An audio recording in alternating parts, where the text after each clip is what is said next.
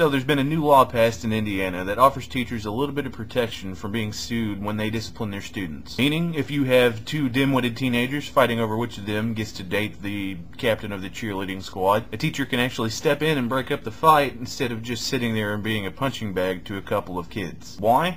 Because they don't have to worry about getting sued for lifting a finger. The only stipulation behind all of this is that the teachers have to be reasonable in their actions. Personally, I think this is a great idea and should be implemented nationally. Even when I was growing up, which wasn't that long ago, assholes, teachers were allowed to discipline students in whatever way they deemed reasonable. Nowadays, I've seen way too many horror stories about kids getting in teachers' faces, pushing buttons, all because they know there are no real consequences. Associating pain and humiliation with doing stupid childish things seems to be the only way to make the most unruly teenagers and children realize that they're doing things that they don't need to be doing. Taking things away from them, putting them in detention, timeout, none of that ever works for these kinds of kids. In my experience, those kinds of kids always find ways to get around that. Now, I'm not saying that a teacher should be allowed to carry a baton and smack a kid every time he disagrees with them, not at all. But breaking up fights, asserting authority when it's needed, when a student is being really unruly or acting out in a way that they don't respond to verbal direction, the next logical step is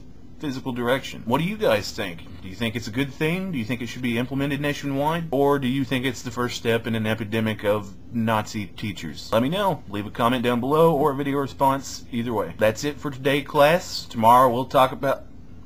What did you call me?